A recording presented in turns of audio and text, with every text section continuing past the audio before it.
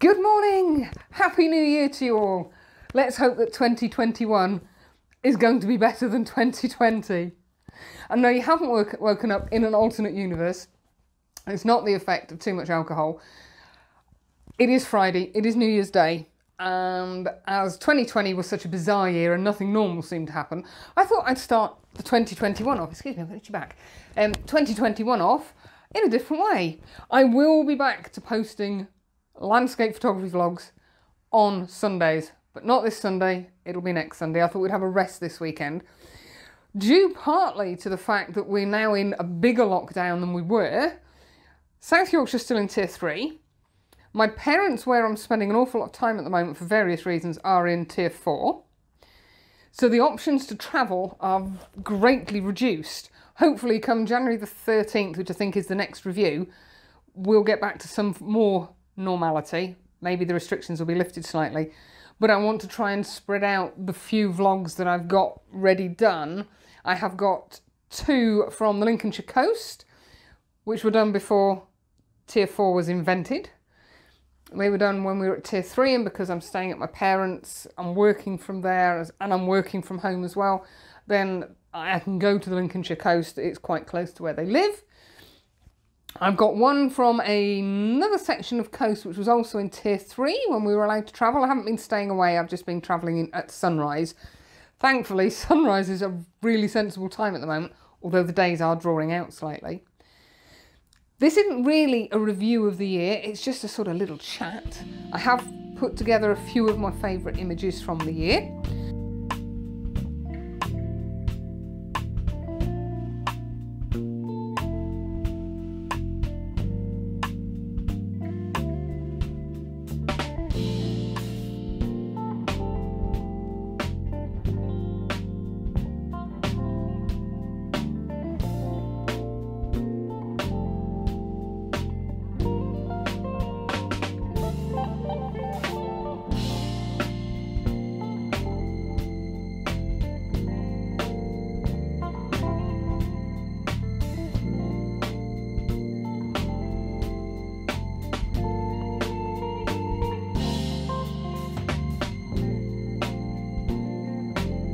And it seems like absolutely eons ago that I was in Scotland, which was the beginning of 2020.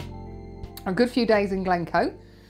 We'd heard rumours about this virus, but nothing major. Came home from Glencoe. I think the following month I went over to the Isle of Man to see my friends.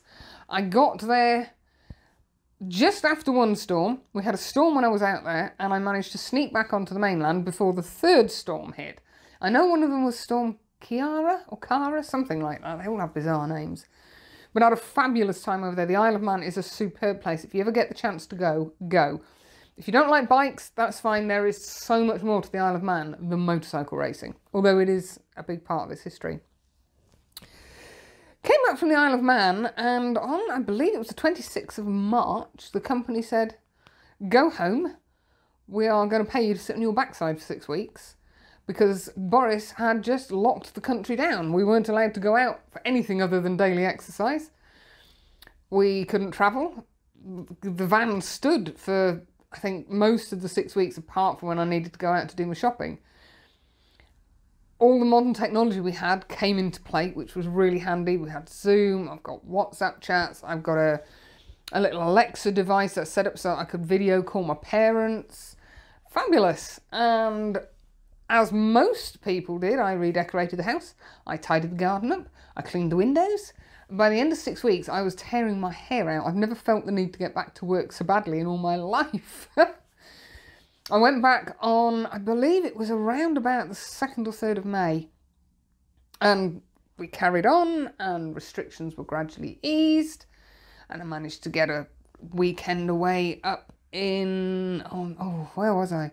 The lower side of Scotland, the right-hand side, going up Belhaven, not Belhaven. Can't remember where I was now, but I think I managed to get up there. And restrictions got lifted. It was great. We're still social distancing and wearing masks and all that sort of thing. I was due to go to Canada in October, and instead of going to Canada, I ended up in the Cairngorms. And I got home from Cairngorms just before the November lockdown. So So that was good timing. That's kept me going through the November lockdown.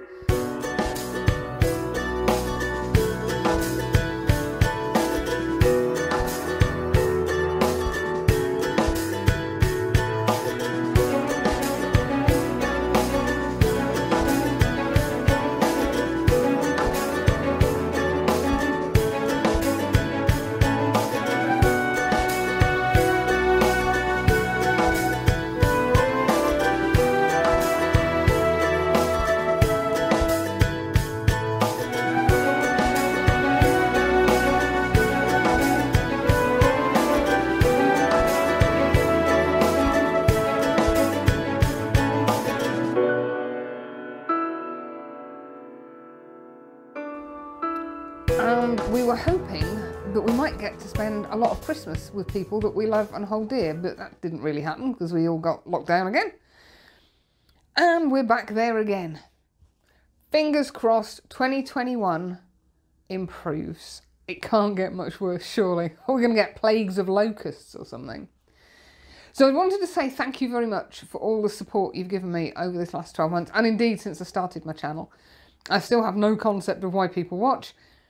It's something I do to remind myself of where I've been. A photo is great. As you know, I love photography.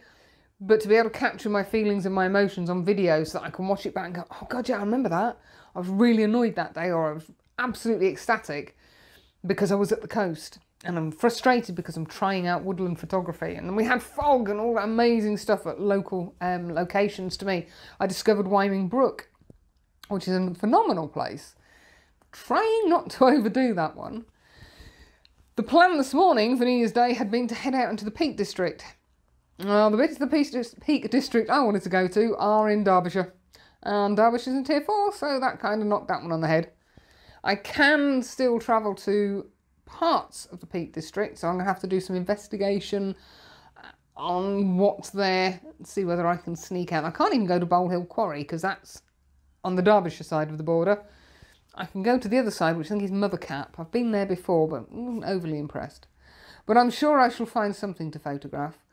I know there's a couple of locations local to me, which, if we end up in a national lockdown, as we were at the beginning of the year, then they'll probably come into play. I don't feel particularly comfortable going out in my local area with my camera bag. It makes me very nervous. I don't feel safe and secure, so I'm going to try and put that one off for as long as possible. Whilst ever we can travel in Tier 3, I shall be travelling, but only within my area. So yes, as I say, thank you very much for watching and all your support and your comments. I do read everyone, although I'm giving very slack just lately in responding. I will catch up, I promise. And for the next 2-3 weeks, you're going to see some seascape photography. I get a little bit giddy in one of them. One of them cost me a camera, so I got that excited. I didn't notice the wind was starting to gust, and it blew the tripod over, and my new vlogging camera went nose first into the sand and broke. Hey ho, it's just one thing after another, isn't it?